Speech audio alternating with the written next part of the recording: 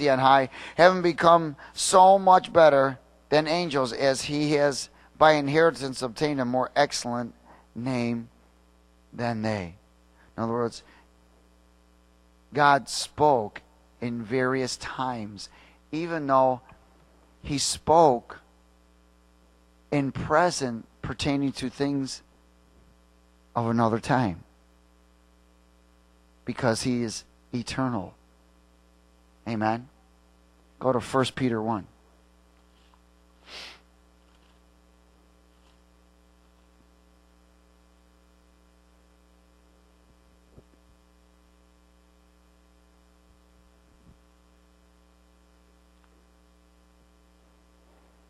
Hallelujah.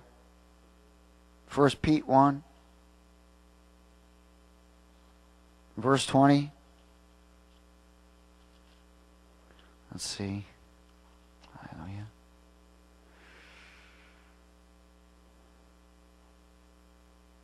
Would you read it with me? He was foreordained before the foundation of the world, but was manifested in these last times for you, who through him believe in God, who raised him from the dead and gave him glory, so that your faith and hope are in God. In other words, God was manifested at a specific time in this realm for me and you. Why? Oh, because he came to stop time for me and you. Has everybody got it? He came into the realm. He says, oh man, things are going bad. If I don't get in there, I got to stop this. The only way God could stop it is to come in and stop prophetic time. So he actually came to stop time, the prophetic judgment of time. He came to stop and to fulfill the prophetic timeline. Amen? With a time limitation. And set things back in order, because things were out of order. And he came to stop the judgment of time and set things in order, or he would have lost mankind.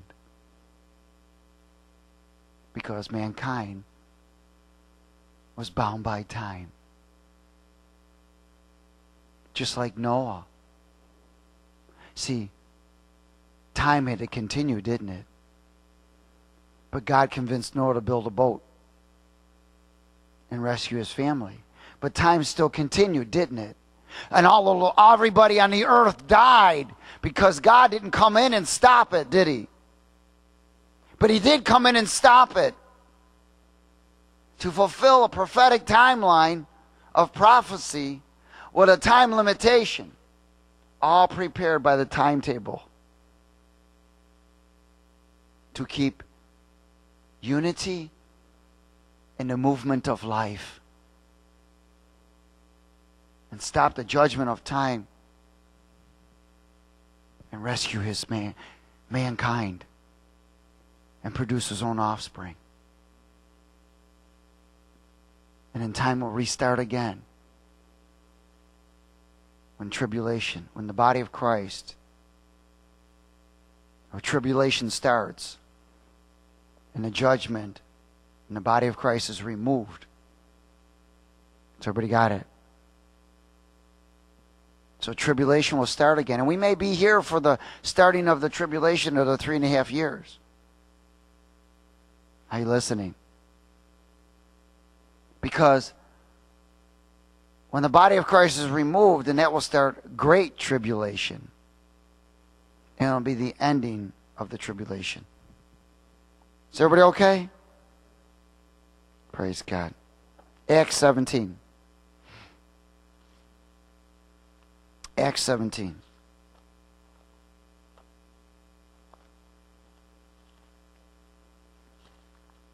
Now, I don't care if we leave in the beginning of the 7 years or in the middle of the 7 years, as long as we leave. Hallelujah. The Bible says we are not accounted for the wrath of God. Amen. What did I say to go to Acts? Hallelujah. Acts 17. Is everybody okay? I know this sounds strange. But the purpose of this is to remove us from the bondage of time. It's to remove us from constantly looking at things in the tangible aspect and begin to go beyond it. That you are pressing through time to reach the timeless zone of eternity. So don't be entangled. In Acts 17, and hallelujah, verse 26. And it says, and he has made from one blood every nation of men to dwell on the face of the earth, and has determined their pre-appointed what? Times and boundaries of their dwellings, so that they should what? Seek the Lord, in the hope that they might grope for him and find him, though he is not far from each one of us. For in him we live and move and have our being, as also some of your own poets have said, for we are also his offsprings. Hallelujah. Glory.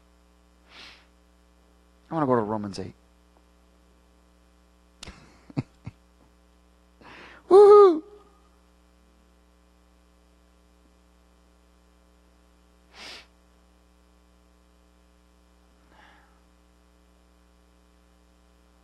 Glory to God. Romans 8. Is everybody there? In 18? Read it with me. For I consider that the sufferings of this present time are not worthy to be compared with the glory which shall be revealed in us. Yes, a timeless zone of eternity. We are a timeless generation. For the earnest expectation of creation eagerly waits for the revealing of the sons of God. For the creation was subjected to fertility, not willingly, but because of him who subjected it in hope, because the creation itself also will be delivered from the bondage of corruption into the glorious liberty of the children of God, which is us, the offspring, the timeless children. For we know that the whole creation groans and labors with birth pangs together until now. Not only that, but we also who have the first fruits of the Spirit, even we ourselves, groan within ourselves, eagerly waiting for the adoption, the redemption of our body. For we were saved in his hope, but hope that is seen is not hope. For why does one still hope for what he sees? Hello. For what he sees. In other words, God is trying to remove us from the tangibility of time and help us to press through to a timeless zone of eternity. But if we have hope for what we do not see, we eagerly wait for it with perseverance. Likewise, the Spirit also helps our weaknesses, for we do not know what we should pray for as we ought. But the Spirit himself makes intercession for us with groanings and cannot be uttered, in other words, or understood. So the Spirit is speaking from a timeless zone. Are you listening? In through me and you, and bringing those things that are timeless into a time zone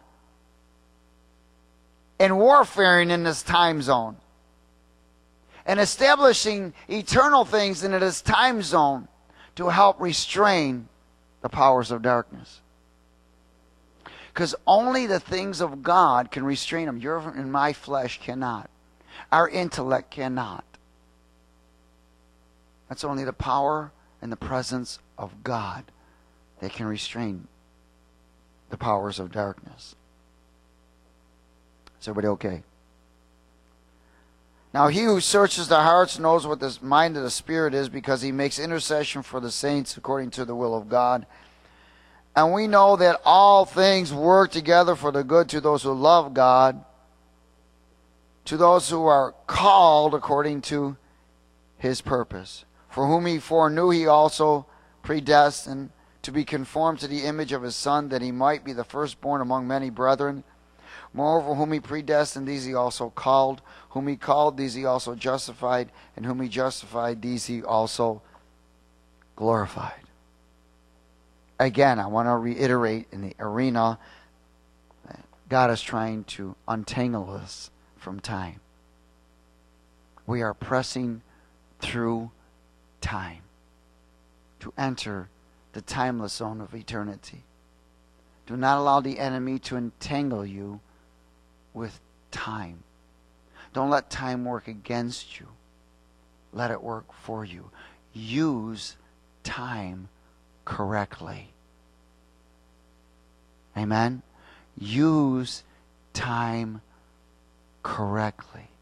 Don't waste time, because there is the limitation, time's limitation, which means something must be completed in a certain period of time.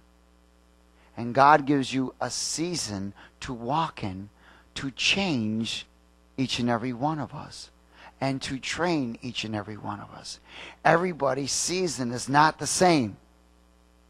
Your season is different than mine. Your season is different than the person sitting next to you. Everybody has different seasons. Amen.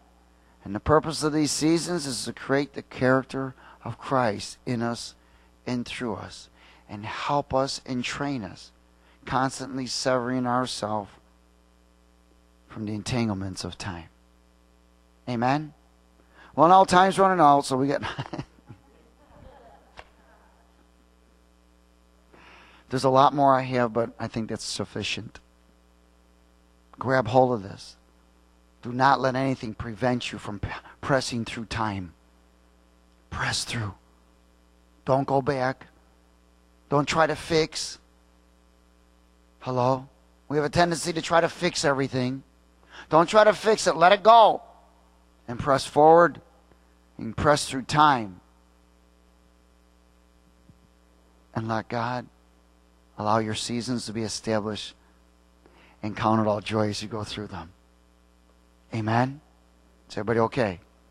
Praise God. Father, we thank you for your word. We are honored and blessed. I ask that the seed be protected by the blood of the Lamb, and it would grow and bear fruit for your glory. And as we go through these seasons, that we have more of an understanding that it's not always something that we have done, but it's something that you've done, and bringing us a change to walk in your image and likeness and character, and that you could express yourself more and more through us, that others who are bound by time will see a timeless offspring and bring glory to your name. In Jesus' name. And everybody said amen. Hallelujah. Be blessed.